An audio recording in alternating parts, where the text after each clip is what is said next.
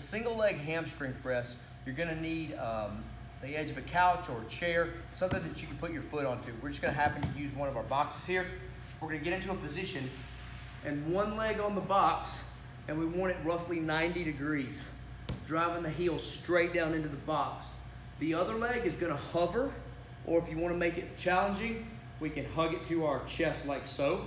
And then from this position, we're gonna drive our heel straight down into the box, which is gonna allow us to bridge our hip and then right back down. We wanna be careful not to arch the back, and we're just working our hip extension. So push the hip to the ceiling and back down.